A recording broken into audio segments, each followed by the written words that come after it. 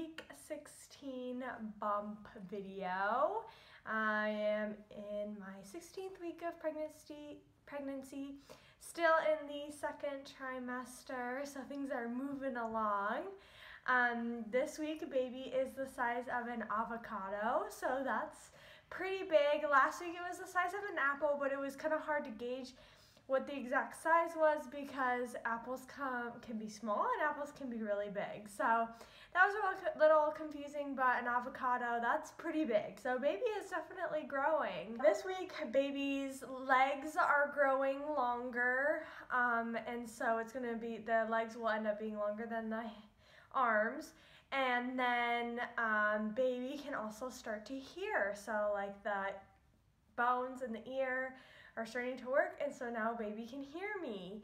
So I read a lot of things that said if you have a particular lullaby that you want to sing to baby, if you sing often enough, there's a good chance that after baby's born it will recognize the tune. So I thought that was really cool.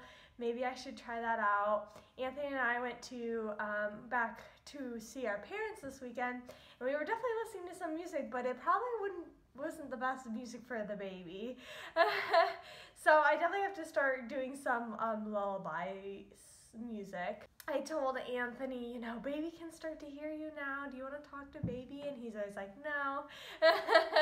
I'm like, baby won't recognize your voice. And he was like, baby won't recognize me either way. He just like doesn't believe it. So, but baby can hear me talk, so I guess that's all that matters. As far as symptoms go this week, my biggest symptom is heartburn.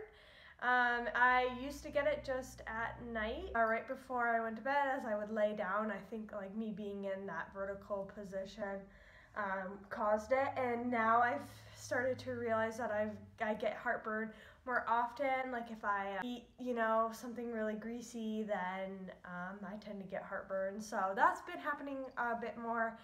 It's not that big of a deal though. I take Tums and it goes away fast. I like Tums and it's easy.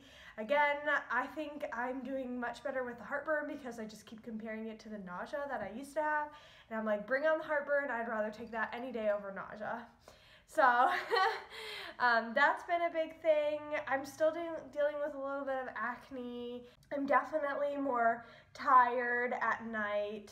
And I go to bed, you know, at 10. And there's Felix. That's who I have been petting, as you saw my arms moving earlier. He always has to be in my videos. My boobs have definitely gotten bigger. They feel bigger. I definitely think I'm gonna have to move up a bra size pretty soon. My belly has gotten bigger as well. Like you can definitely tell there is a baby bump there now.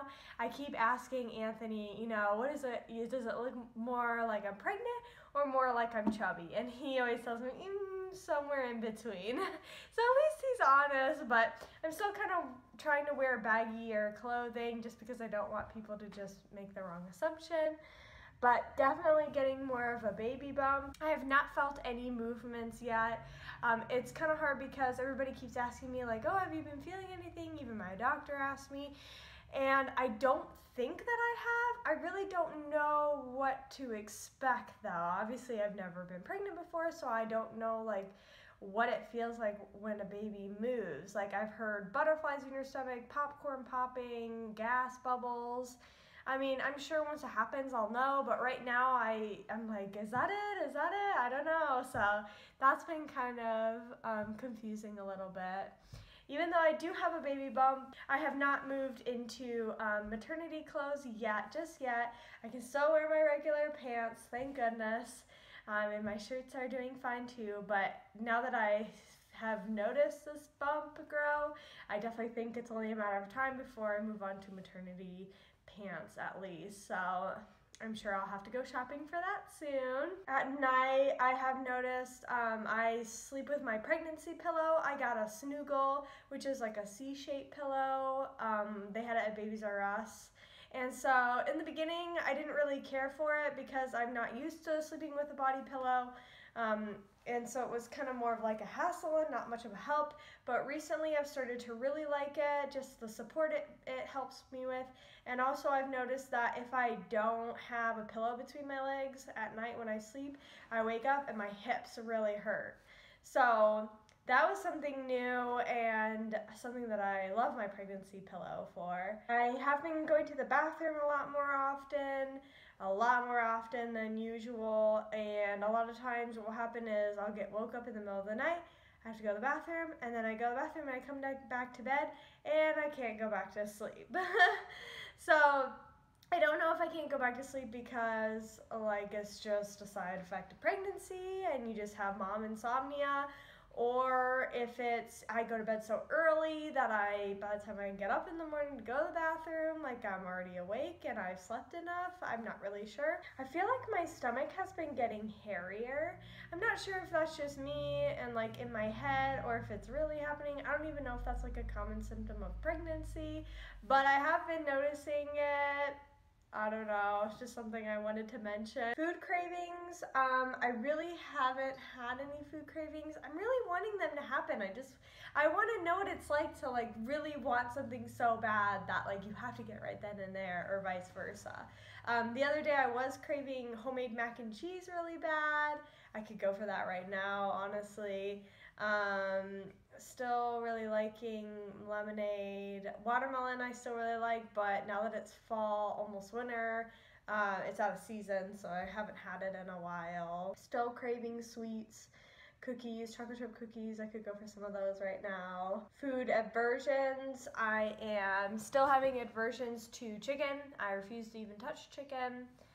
Steak, I refuse to touch that. Broccoli, still. I haven't really had any new aversions though. So this week, since it was week 16, it was the big week. I had my next doctor's appointment. I have them every 4 weeks. My last one was at 12 weeks, and so the next one I had was when I was 16 weeks. Anthony couldn't make it to that appointment. It was too early in the day and he couldn't take off work, and honestly I was glad that he didn't come because he would have been bored. This appointment was almost the exact same as the last appointment. I went in and they took me back, they weighed me, which is really interesting because I weigh myself here about 3 times a week. I try to do it every other day. I weigh myself naked, so when I've been weighing myself, I've been constantly underweight. 3 pounds, 2 pounds, 1 pound. The last time I weighed myself last week, I was down 1 pound from my starting pregnancy weight. When I go to the doctor's office, I'm not naked and I'm wearing clothes, and I must just keep putting on more clothes every time I go because I keep gaining weight according to the doctor's office. So it's very different what they're seeing compared to what I'm seeing. So I definitely commented on that to my doctor. I said I'm worried about my weight. I know to your records it looks like I'm gaining weight, but I'm telling you I'm weighing myself naked and I am down a pound. And she was like, actually you're doing just fine. We like girls to stay around their pre-pregnancy weight up to 20 weeks, and then you can start gaining a lot.